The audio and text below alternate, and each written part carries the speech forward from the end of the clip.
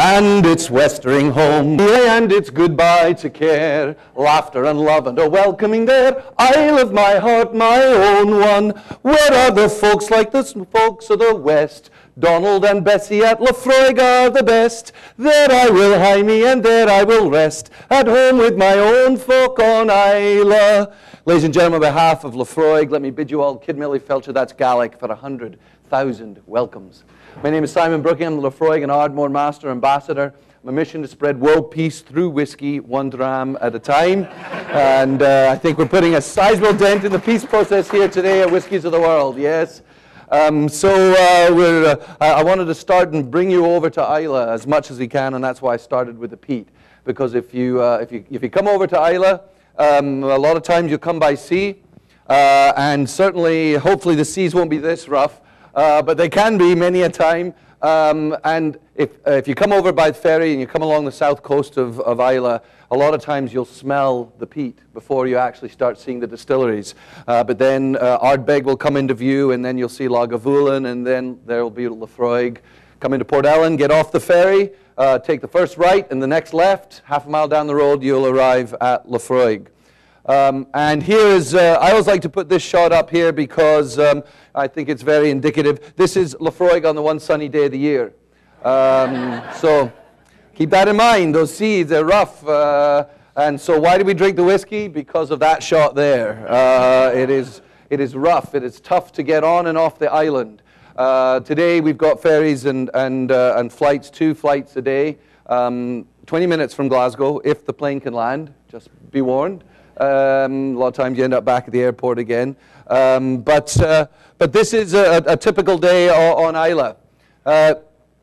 Just to give you some basics, yeah. Did you guys get snowed in? No, we get very little snow on Isla. We got snow a couple of weeks ago, but it wasn't that heavy. And because of the island of Isla is right along the Gulf Stream. So you'll see photographs of palm trees on Isla, and that's because you get the influence of the Gulf Stream comes right up along the Outer Hebrides there, and it leads to a very much milder climate in comparison to in the highlands where you're getting 30, 40 centimeters of snow at times. But just to give you some basics for those of you who might be joining us at the Whiskies of the World for the first time, here's what is a single malt Scotch? Well, it's a distilled product made from a saccharified and fermented cereal extract, implemented only by the enzymes of malted barley. Phew, don't need to know that. But what you do need to know is it has to be made in Scotland. It has to be made out of pure malted barley. That's the only grain to be used. Distilled at one distillery in a copper pot still, and then aged in oak barrels for a minimum of 3 years by law before it can legally be called a single malt Scotch. Laphroaig, Lagavulin, just down the road from us, Macallan, Glenlivet, Glenfiddich, those are all single malts. The next one would be a blended Scotch, and a blend is a blend of different single malts from all the different distilleries from all over Scotland, plus a neutral grain alcohol. Back in the early 1800s, most of the whiskies were coming from the stills and going to market at anywhere from 160 to 180 proof. Now that's just the way I like it, but for a lot of folks that's a wee bit too hot. So a lot of the shopkeepers at the time, they were blending teas for their customers. So what they thought they could do is blend these different single malts coming from the different distillers, blend them together, and then add into that a neutral grain spirit, which is made out of a corn wheat mix. Single malt whiskey is made one batch at a time. So a ton of grain will go through the system and yield about 440 liters of spirit, and then we make the next batch. But an Irishman by the name of Aeneas Coffey developed a new kind of a still called a column still, which is used, practiced here in America in the bourbon industry. The column stills with platelets, very tall stills, and what you do is you shovel the grain in and you're able to produce a neutral grain spirit 24 hours a day, 7 days a week, 52 weeks out of the year. So the blenders, the shopkeepers saw this as a way of bringing all those different single malts together and making it more homogeneous for the general public. When Scotch really came into its own was the 1880s. The drink of fashion was brandy and soda. But there was a beetle, the phylloxera beetle, that killed all the rootstock of the vineyards of France. So there were no grapes available, so there was no brandy available. So that's when Scotch and soda became the drink of fashion. And because the British Empire at that point stretched throughout the world, that's when Scotch really took off. The The third distinction would be myself. I am a Scot. I'm a member of the Robertson clan. I trace my roots back to the 13th century, the Celtic Earls of Atholl. The kilt that I'm wearing is the ancient hunting colours for the Robertsons. This is the whole 9 yards. When you talk about the whole 9 yards, you talk about a kilt. It's 9 yards of material. That's where the term the whole 9 yards comes from. Now, as I travel about North America, there's always one question that seems to arise about the kilt. How we wear the kilt. You know the question, right? What are we wearing? Okay, so I'm going to answer it right now. Here, settle all bets with a story. So young Angus is set to be married. He goes to the local kilt maker to have a kilt made. The kilt maker says, oh yes, I've got your family tartan for you. I make a nice 9-yard kilt for you. But, oh, I got 10 yards. And we Scots are rather thrifty. We're born with deep pockets and short arms, always looking to save a penny. So the kilt maker says, I'll tell you what to do. I'll make a nice scarf for your lovely Fiona, your bride-to-be. Keep it warmed in those long, cold winter months. Perfect. So the day before the wedding, he goes to pick up the kilt. It's a bonny kilt. He's so excited, he decides he wants to show the lovely Fiona. So he puts the kilt on, puts his coat on, goes running through the barley fields, not realizing that he loses his kilt along the way. Gets to a door, knocks on the door, opens his jacket wide open. She opens the door wide open. He says, well, what do you think? She says, oh my God, it's more beautiful than I ever thought it would be. Says, but wait, that's not the best part. The best part is I've got an extra yard you can wrap around your neck. Meanwhile, back in Scotland, well actually Ireland, it was the Irish monks that were developing the distillation techniques. What they were, during the time of the alchemists, they were experimenting with different natural products. And what they found, the barley was naturally fermenting in the field. When you then boiled that fermented barley, the liquid that it produced, when they drank it, it created this rather ethereal effect. It, in essence, brought them closer to their God. So when we talk about spirits in its original context, it is those religious origins. And as I started to travel, one of the first countries I came to was Ireland. On that one sunny day, from our distillery, you can look south and see Ballycastle, Ireland, 35 miles away. It is that close to Islay. And so we share a lot with our Celtic brethren to the south, and they have shared a lot with us. So those distillation techniques, we then, for the next 700 years, we perfected those techniques. The earliest record we have for Scotch whisky is 1494. We have a document with a friar John Core purchasing 8 bowls of malt to make akavite. Scotch whisky is an akavite, it's the water of life. And the Gaelic word for that is ushkaveha, ushka meaning water, and veha of life. Over the years, it was shortened from ushkaveha just to ushka, and then anglicized ushka morphed, ushka whiskey into whiskey. And that's where that comes from. So when you're ordering whiskey, you're actually ordering water in the Gaelic language. 1505, the Guild of Surgeon Barbers in Edinburgh were granted a monopoly to produce and sell ushkaveha as a tonic. So that's when it went from the religious to the commercial. 1642, because of the English Civil War, the Scottish Parliament levied taxes on all the whiskeymen, and this drove them mad, and it drove them up into the hills and out to the islands. And that's why we have such a high concentration of distilleries in the Highlands as well as on the islands today. Because on the island of Islay, where we make Laphroaig, you can see the tax man coming from miles away. So you can hide those extra stills where you're making a few extra pennies on the side. By 1823, there were over 17,000 illegal stills all over Scotland, looking a lot like one of these here, what we call a small still. Basically, you heat from down below. You've got your liquid here, your beer, and then the vapors will travel up over the swan neck into a condenser coil and a bucket of cold water, and then you're going to draw off your new spirit from the tap here. Pretty easy to do, pretty hard to do consistently. We've been doing it legally at Laphroaig since 1825. But I'd like to show you this because the basic design hasn't changed over years. What has changed is the size to deal with the demand and popularity for single malt scotches. And here you see the stills, what we like to call the Magnificent Seven at Laphroaig. First step of the distillation, these are the wash stills, and these are the 4 spirit stills. Here you have Scotland, smaller than the state of Kentucky. Kentucky has 10 distilleries. We have 94 distilleries in Scotland, so score 1 for Scotland on that. But varies from region to region. The lowland whiskey is very light in style, grain, grassy notes. Whiskies like Auchentoshan and Glenkinchie are an example of your lowland malts. A lot of calcium carbonate in the water down here, a lot of chalk. So it's a very dry whiskey. Once you taste it, the taste is gone almost immediately. Then you go north of the Highlands, and the Highland style, more floral honey notes. We also represent our sister distillery, Ardmore, which is a peated Highland whiskey. Comes just outside of the Speyside region. So the floral honey notes with a little bit of smoke with Ardmore. And then the heart of whiskey making is in the Speyside. About 45 of the 96 distilleries are in this region, many of them beside the River Spey, hence the name Speyside. The Speysides are more herbal in their style in comparison to the Highland style. And then you've got the islands. Up to the north here in the Orkneys, you've got Highland Park and Scapa. The Isle of Skye here, you've got Talisker. But it's this tiny wee island down here. This is where we're going to visit today, the island of Islay. 3,000 people, 8 distilleries. It's also known as the Happy Island. We make a lot of whiskey on Islay, and that's where you find the beautiful hollow by the broad bay. That's what Laphroaig means. Islay is another Gaelic word. It means the island of Ireland. They were very simple folk back then. They didn't beat around the bush. But it's a great way to remember the region, because a lot of folks say to me, Simon, is it Islay? Is it Ela? Just remember, Islay means island, and you've got the pronunciation of the region. Or I'll have another Laphroaig. All right? So let's go there, shall we? But how do we make the whiskey? We start with the barley. That's the soul of the spirit. Farmers would have extra grain at the end of the season, more profitable, more economical for them to make a whiskey out of this, rather than store it and lose it to the mold and the mildew of the cold, damp winter months. Plus, it gave them another commodity to sell at market, and it gave them nice whiskey to keep them warm during those long, cold winter months. But we need to coax that spirit out of the barley. How will we do that? Well, we're one of 5 distilleries that does floor maltings.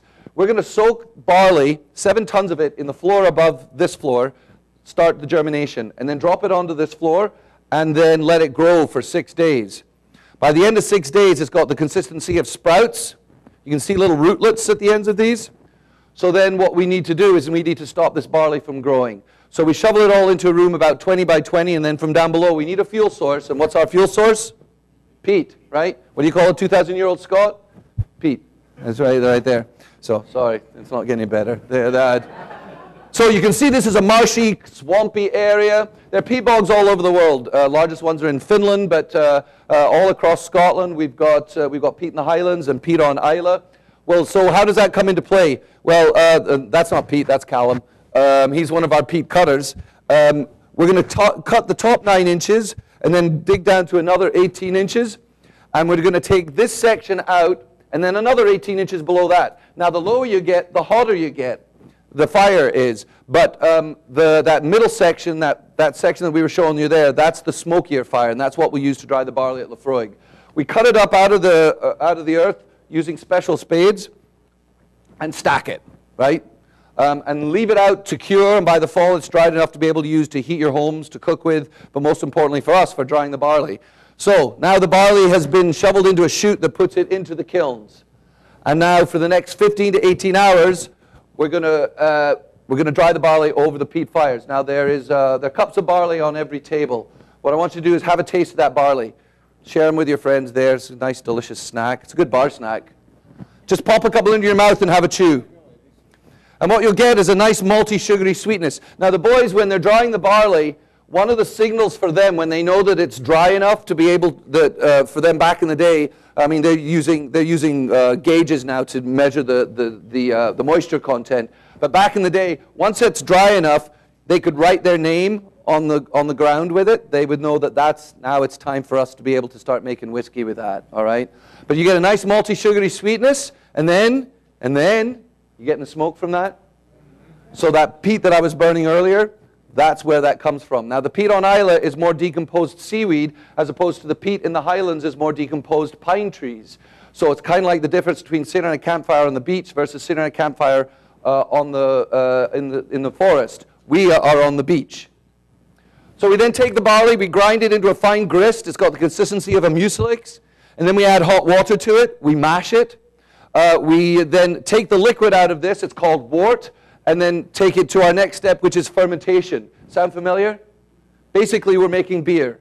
At Laphroaig, we produce 1 million liters of smoky beer a week. But then we distill it down to 80,000 liters of spirit. So once it's been fermenting, and we have some of the longest fermentation times in the industry, 90 hours long, we then take this beer, and then we are now going to distill. With distillation, we boil the alcohol. The vapors are trapped by the condensers. We distill twice in Scotland. One of the differences between the Scots and the Irish triple distill. We feel like we get it right after the second time. Sorry. Actually, that's not true anymore, because there is an Irish distillery that we're owned by Jim Beam, that the Cooley distilleries, and they double distill. So they're following our lead. And it comes off the still as a clear spirit. Next, please. So here, as we saw before, these are the wash stills here. Where the beer goes in, and you can just see here, it looks like a little window, a sight glass. So think about if you're boiling beer, what's going to happen? It's going to froth up. So when you charge this still, and it starts to froth up, the stillman sees it at that window, he knows now it's time to turn it down. Some of the distilleries have got tennis balls on a rope that they don't have the window, but they just bang the column here, and they can hear where the foam is working its way up, so they know when to turn it down.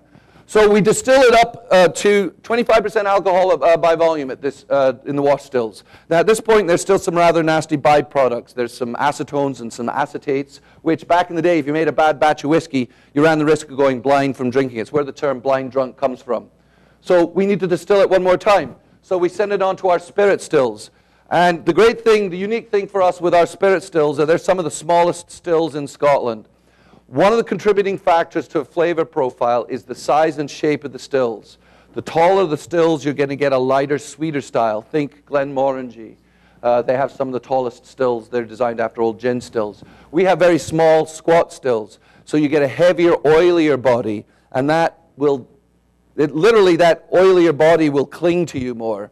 So after we taste this, you're not going to taste anything else. You're not going to be able to taste anything else over there after we're done, because it's just going to stick with you, and that's not a bad thing. But so these, this size are based on when whiskey making was first made legal in 1825. You had to have a 1,000-gallon still, and these 4,000-liter, 1,000-gallon stills are the original size of when whiskey making was first made legal. They're not the original stills, but they're the original size.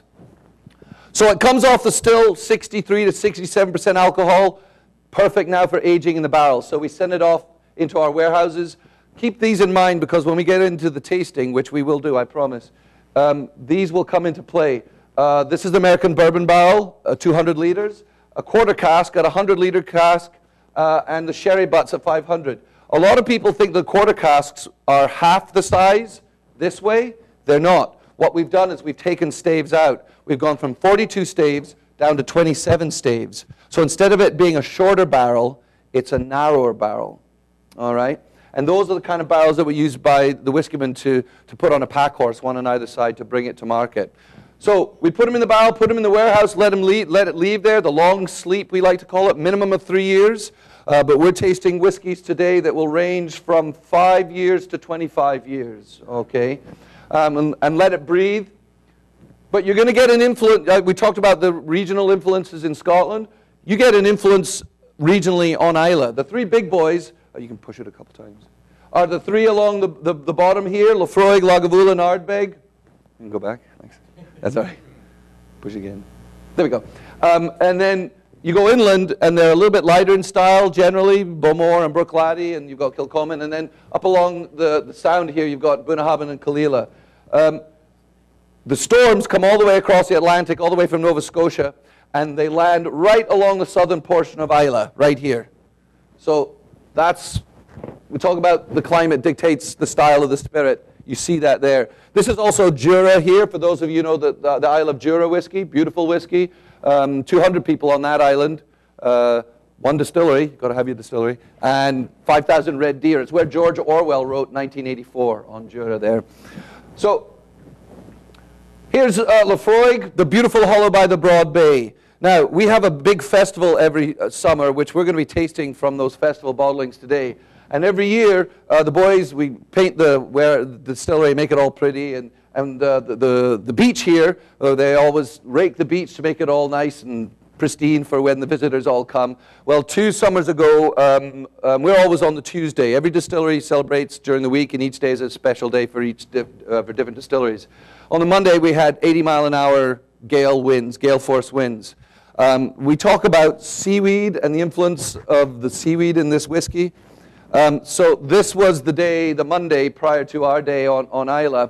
And you can see the seaweeds being flung out onto the bank here next to our number 1 warehouse.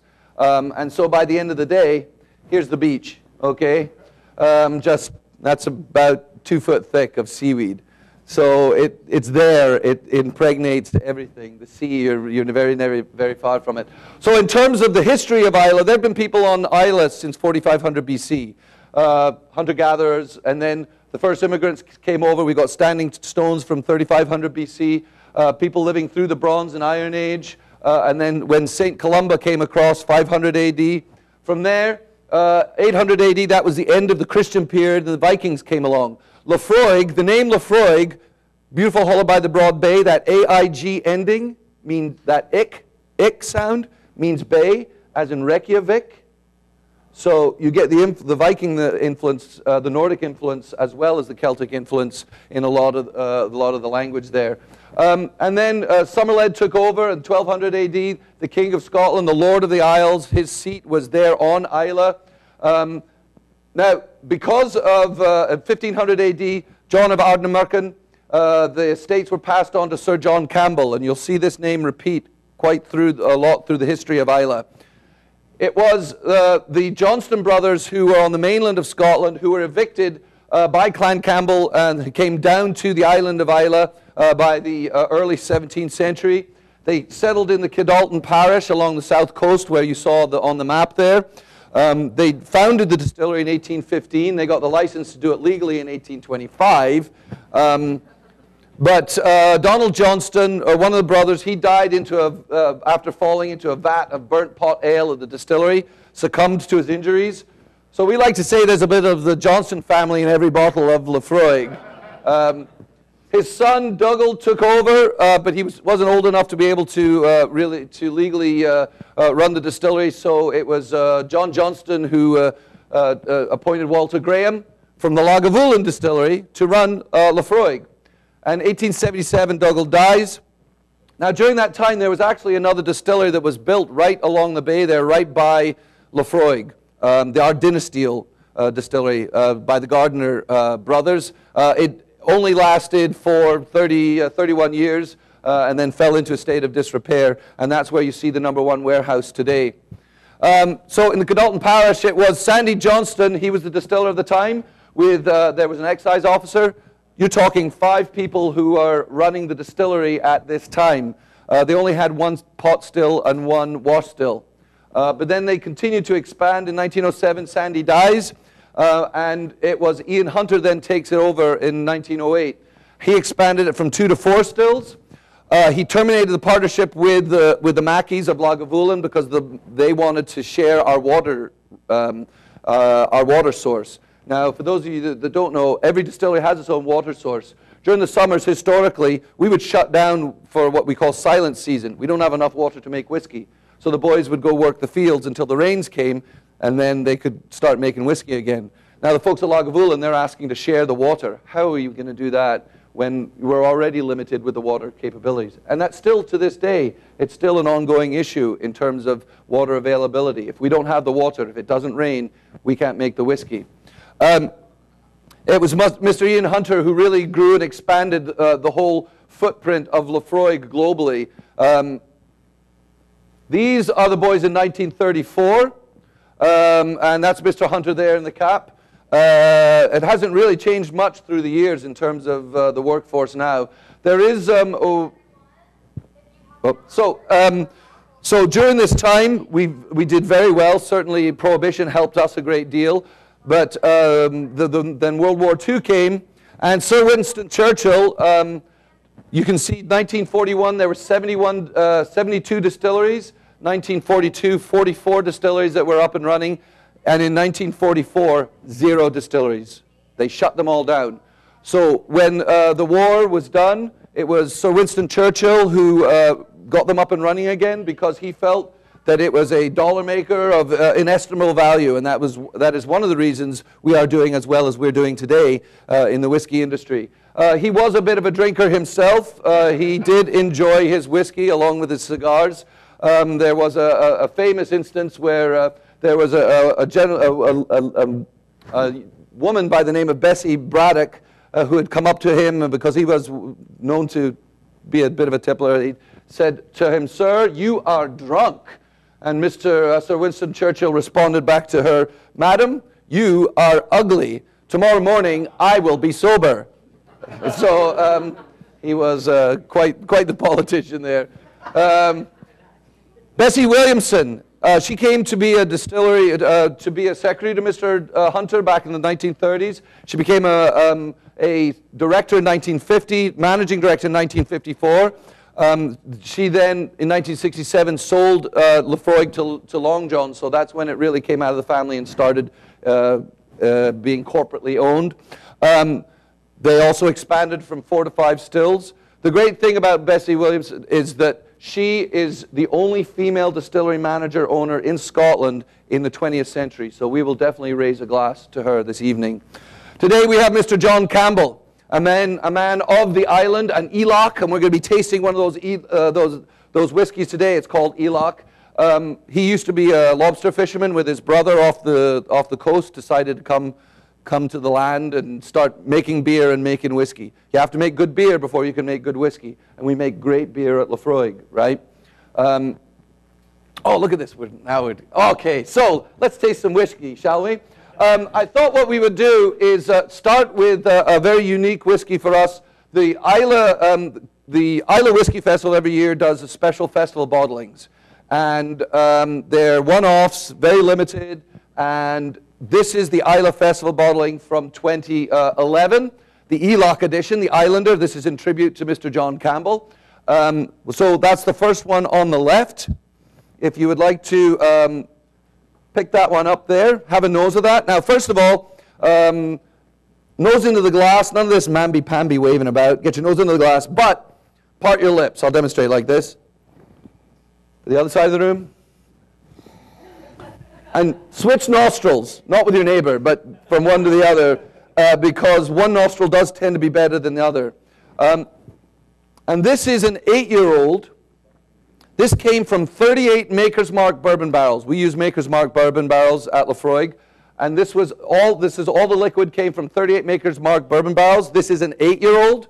Now, we're going to have a toast, and we'll have a taste. And as you're tasting, here's another tip. The tendency we sip at the front of the mouth. Where else would you sip, right? But what you're getting at the front of the mouth is not only the sweet, which is fine, but you're also getting the heat. The alcohol sensors in the front part of your mouth. So when we go to taste this, I'm going to ask you to place it more towards the middle of the tongue. This way it bypasses the heat sensors. You get more of the flavor, less of the burn. These glasses, these Riedel glasses, what they're doing is depositing the spirit middle of the tongue rather than the front. So here's the toast. May the best you've ever seen be the worst you'll ever see. May a mouse never leave your pantry with a teardrop in his eye. May you all be hale and hearty till you're old enough to die. May I wish you all the best as I wish you all to be. Slàinte. Cheers. Here.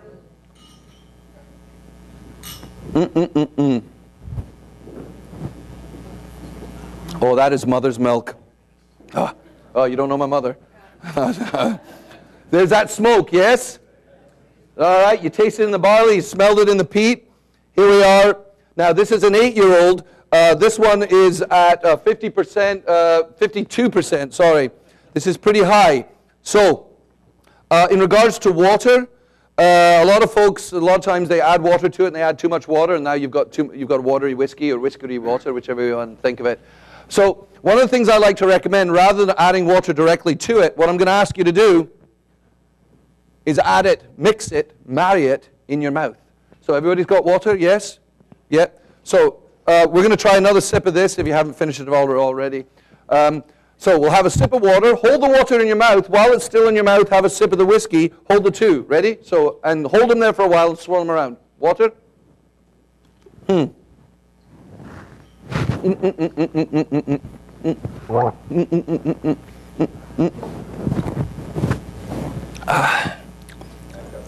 Now, what do you think of that? Getting different notes, different flavors from this. You get a lot more of the sweetness. Some orange, you're getting some orange in that.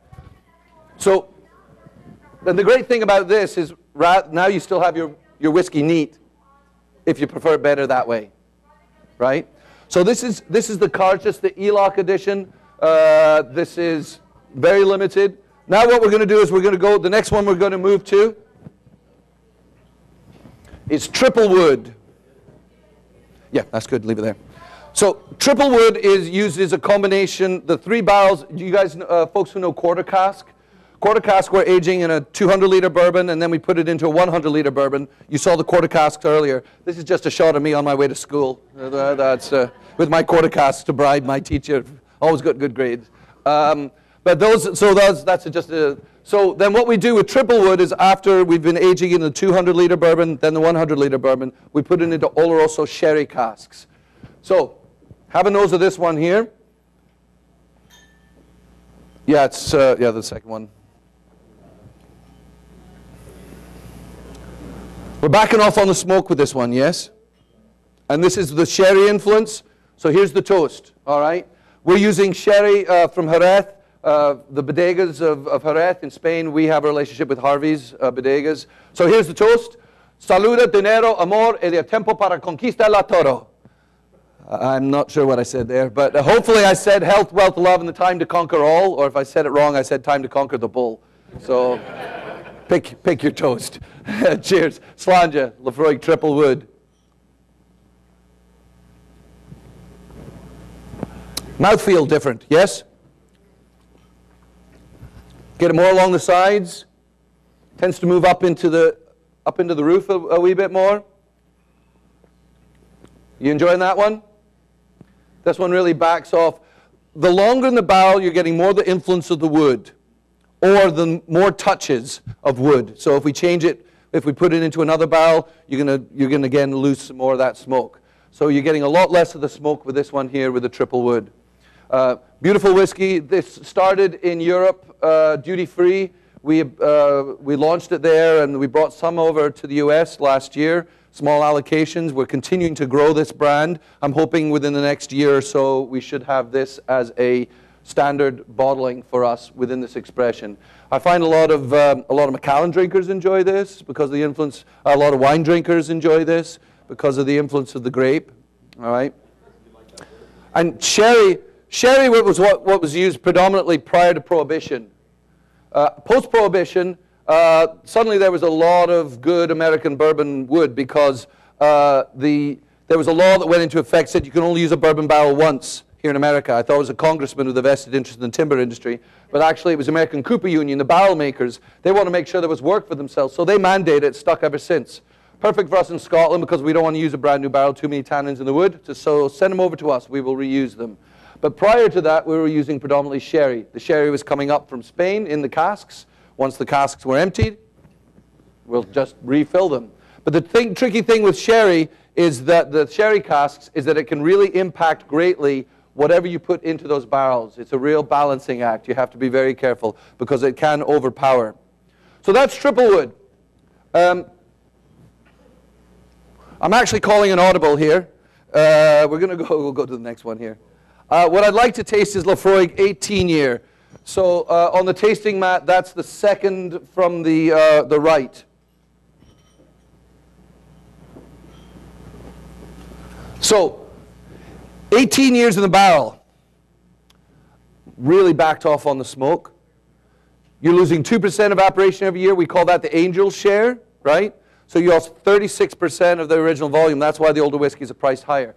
Now, there's another way of nosing the whiskeys. You go into the warehouse, you want to get a sample out of the barrel. You have what's known as a copper dog or a copper thief, a long copper tube. In the wine business, they call it a wine thief, a Valanche, right?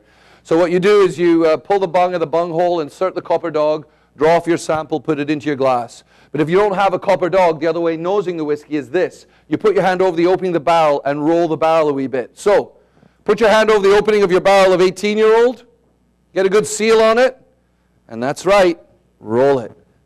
Get your palm wet. Get the palm wet. There you go. The wetter the better, right? Okay, so palm wet, glass down, and rub your hands together. Get some heat going, some friction going. What this does is it burns off the alcohol, releases the esters, burns off the congeners, get them nice and hot. Open the doors to the warehouse. Open that barrel, and welcome to Laphroaig. You get more of the wood notes that way, right? Much more of the sweetness. Now, you also notice that it evaporates very quickly. If we were to do this with a cognac, your hands would be very sticky from the sugars. But all the sugars are consumed during fermentation, so another good reason for drinking the single malts. No bad sugar hangover, no carbohydrates, so it's Atkins friendly. It's good for diabetics, cure to the swine flu, and it is gluten free. Okay? Now, if any of you are driving, please wash your hands. I do not want to be responsible for a night in jail. Honest officer, I was just rubbing it on my body, you know. The guy in the little green skirt told me to do it, you know. All right, so let's have a toast. This is to the 18-year-old. Willie brewed a peck of malt. And Robin Allen came to pray. 3 blither hearts that lealing night you wouldn't have found in Christendie. Ah, we're not fou, we're not that fou, just a drop in our ee. The cock may craw and the day may daw, but we'll still drink our barley brie. Now, for those who didn't understand a word of what I just said, I'll translate. It goes something like this. Willie brewed some damn fine scotch, and Robin Allen came to taste it. Once uncorked, the friends confessed, not a drop will be wasted. Ah, we're not drunk, we're not that drunk, just a little tipsy. The day may dawn, work may call, but we'll still drink our whiskey. Slàinte Laphroaig 18 year.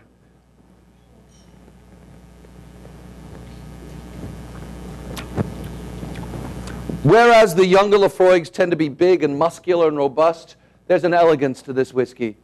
I'm seeing a lot of nodding heads here. You liking this one here? Now, there are other folks who say, no, I love my 10 year. Just because it's older doesn't necessarily mean it's better for you. Okay? There's something to be said about youth.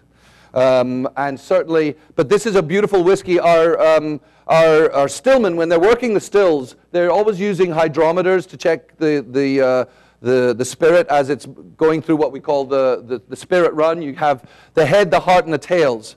The head is the first part of the distillation run. That's too strong. That's no good for us. So we send it back to be redistilled.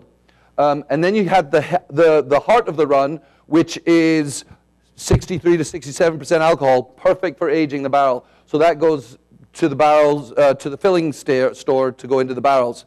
And then you've got the tails, which are too weak and no good. So we send that back to be redistilled. But the stillman, when he's in the still house, he's using these gauges, but also he works by sound and by nose. And when you get to the heart of the run in the still house, you start getting these sweet pear notes at our distillery. He'll know we're in the heart of the run now. You start getting some of these pear notes with this whiskey at 18 years, where it's really pared away a lot of that smoke and the big salty style, and you're getting more of the sweetness, and there's almost fruit notes to this. Beautiful whiskey, 18 years. Can we go back? Yeah, let's go. We'll go one more. Okay, so now we're going to go taste another one from the Islay Festival. Carchas. Carchas means hospitality, friendship in the Gaelic language. It's pronounced Carchas, just the way it's spelled, right? And this is to celebrate Origin, the Friends of Laphroaig. Do we have official Friends of Laphroaig here? Fantastic. Now, for all the other folks who don't know about that, what the Friends of Laphroaig are is when you purchase a bottle, in every tube there's a brochure. Don't throw that brochure away. It's got tasting notes and everything, but on the back page is a code. You put that code in, and then we're going to send you a certificate making you the proud landowner of a square foot of land on the island of Islay. So you come to visit your plot, we'll put you in a pair of welly boots. I've got up on my table up there. We don't have just the one pair. But, give you a flag from your country and shove you out into the field, and you go find your plot and stake your claim for your clan, your country. It's a great program. Keeps in touch with what's going on in the distillery. Plus, I do special events for Friends of Laphroaig. And if the economy tanks here, you know you got a place to live in Scotland, right? So this is the 2012 festival bottling. What this is, and you can see here, this is instead of the last Carchas we tasted came from the bourbon barrels. This is a mix of different barrels from different years. So 50% 7-year-old Laphroaig that was aged in a quarter cask exclusively. And there's another 48% that was aged in the 200-liter bourbon barrels for 13 to 17 years. And then on top of that, we threw in 2 21-year Oloroso sherry butts of Laphroaig. So let's have a nose of this one.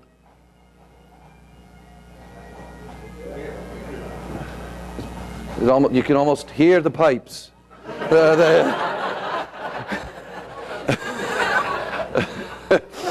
Takes you right there. So, and here's the toast. Carchas, friendship.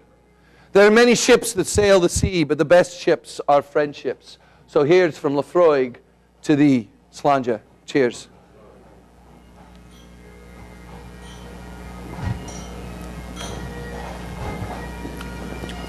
Now, because of this range of whiskies here, it starts a little tight because of the alcohol. It will continue to open up. You get the youthfulness of it, but then you're getting some of the sweetness of the sherry casks with this. This is a lovely whiskey. There's a lot of different ages of whiskey in this bottling, And so each taste you're going to get different layers of this spirit. Now, 2013, there will be a new bottling for the Islay Festival. And I'm told, I haven't tasted it yet, but I'm told that it's pink in color because it's been aged. We've used some port pipes that it's been aged in. All right, we're going to move on to, go 2 there. Right, we've got one more for you to taste. And this is Laphroaig 25 year. 25 years in the barrel, we've lost 50% of the original volume to the angel share, right? The happiest angels in the world are over this distillery here. The nose on this one, now we're really backing off on the smoke. The smoke will come much later in the finish, about 2 o'clock tomorrow in the afternoon. You'll go, oh, there's that finish to that Laphroaig 25 year there. And what I want you to do with this one, when we sip this, I want you to just let it linger on your tongue for a few 5, 7 seconds. And here's the toast. This is what my grandfather taught me. It goes like this. Here's to us, nae like us, God dent. And that translates to here's to us. There's nobody else like us. God damn the rest. Slanja.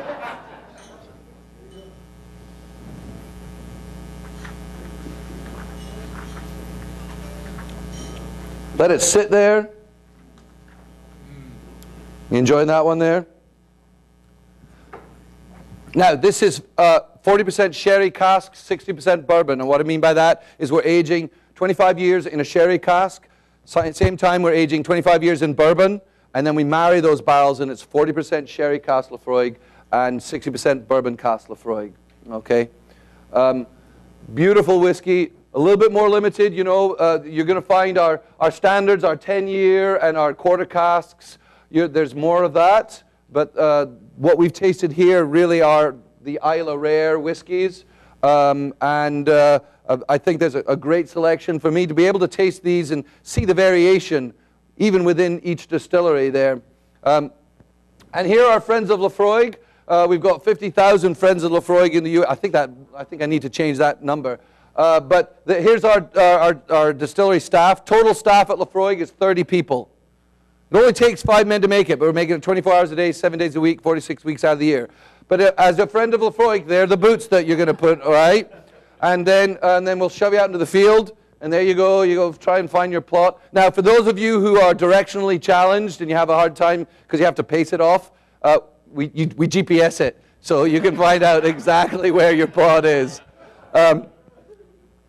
So we invited two summers ago that we had a gathering of friends of Laphroaig. We invited as many people to come to Islay to celebrate with us, and 300 people showed up. That's 10% of the population of Islay. And we all went out to the field and got photographs of them on their plots, and then we all spelled out FOL for Friends of Laphroaig. The O group were a little rowdy. They'd had a little more Laphroaig than the others. For a while it looked like FUL. I was like, no, that's the wrong message. Come together, we're friends, you know. But also there was a gentleman from the Pacific Northwest who was a lifelong friend of Laphroaig who had passed away the year prior, and one of his wishes were that his ashes be spread over his plot. So I carried his ashes across, and we spread them on his plot and raised a glass to him and to his spirit. You were fine. So it is about the beautiful hollow by the broad bay. It is also about the handcrafted nature, you know, the 30 men and women who work at Laphroaig. It is about the peat, what I like to call that blue smoke, the holy smoke. It is also Prince Charles' favorite whiskey. It is the only distillery to have the royal warrant in Scotland. It is his favorite whiskey, so I guess by default it's Camilla's favorite whiskey. Actually, I think that's why he drinks it. You notice you haven't seen any naked photographs of her. That's oh, sorry. But it's all about good health. Slanja va, good health to you. And I want to send you off into the evening. It rains a lot in Scotland, so we get a lot of rainbows. The rainbow, the pot of gold at the end of that rainbow is Laphroaig. But enjoy the rest of the evening and take this with you. Take this whiskey, and that's all right. It's all empty. That's it. Of all the money that e'er I spent it in good company. and of all the harm that e'er I've done, alas, I've done to none but me. And all I've done for want of wit, to memory now I cannot recall. So fill to me the parting glass. Good night and joy be with you all. Of all the comrades that e'er I'd had, they're sorry for my going away. And of all the sweethearts that e'er I'd had, they'd wished me one more day to stay. But since it falls unto my lot that I should rise and you should not, I will gently rise and I'll softly call. Good night and joy be with you all. Good night and joy be with you all. Thank you very much, ladies and gentlemen. Have a great evening. Enjoy. Come by the Laphroaig table. Slàinte. Cheers.